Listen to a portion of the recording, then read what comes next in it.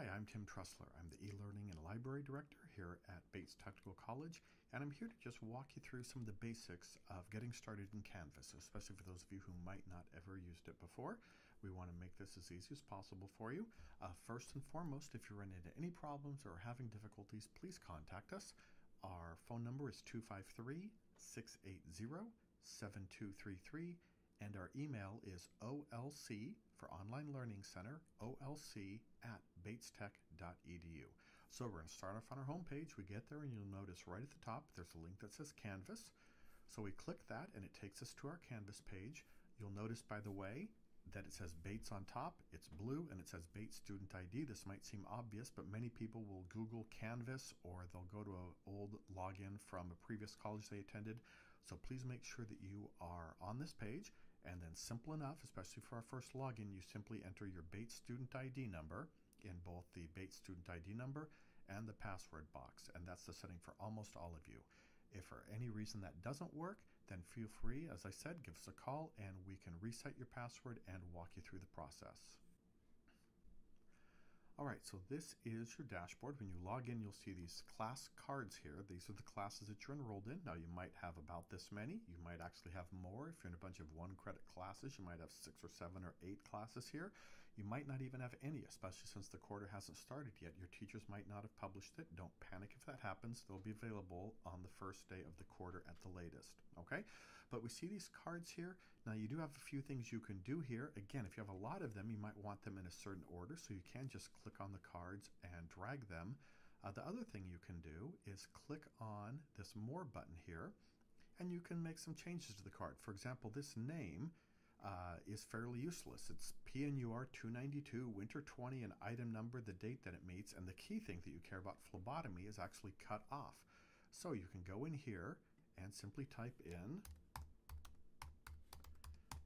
phlebotomy. I can also choose a color. Let's say I wanted something a little more snazzy, like a purple.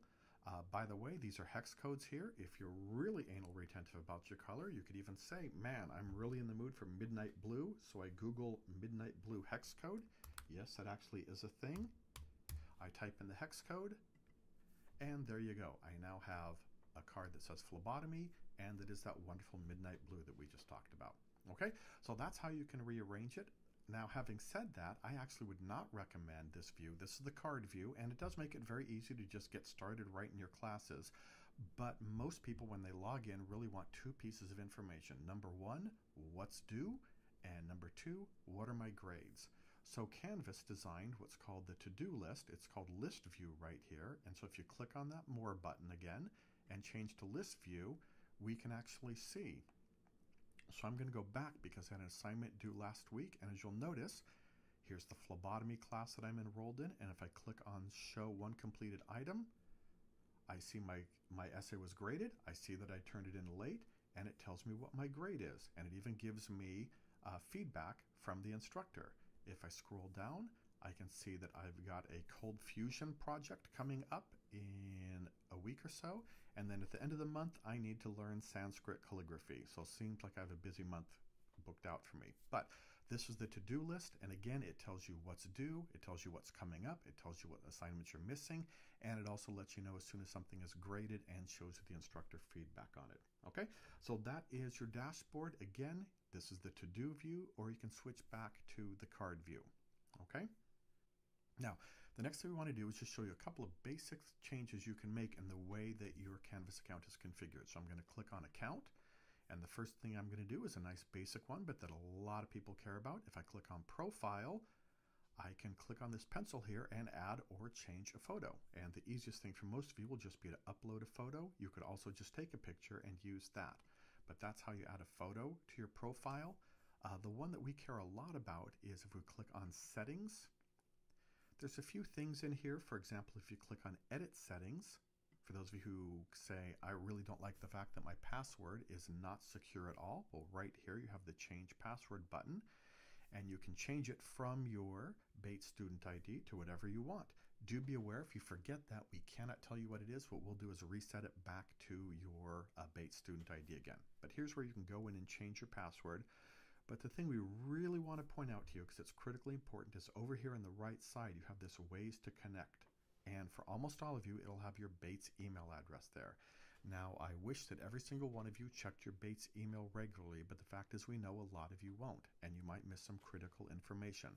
So what we strongly recommend is either clicking on the Add Email address here and adding a personal email like your Gmail account, or clicking on Add Contact Method and adding a cell phone.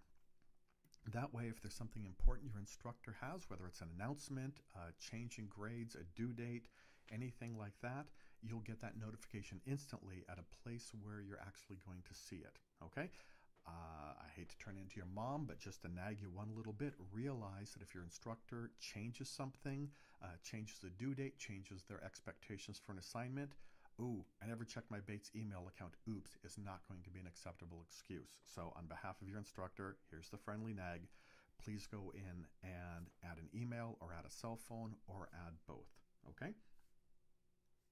Just a quick note, I realize some people might have to pay for a text or might have a limited number of texts. So if you click on notifications up here, you do have the ability to go in and change the number of notifications you get. So anything with a check mark says notify me right away. Anything that has a clock selected says that you'll get a daily summary at the end of the day summarizing what happened. The send weekly summary means you'll get a weekly summary, and then the X says don't ever send that to me, I'll figure it out when I go in and log in. Canvas, by the way, does a really good job of the settings on these, but if you want to get more or less frequent notifications, you can go in and change it. All right.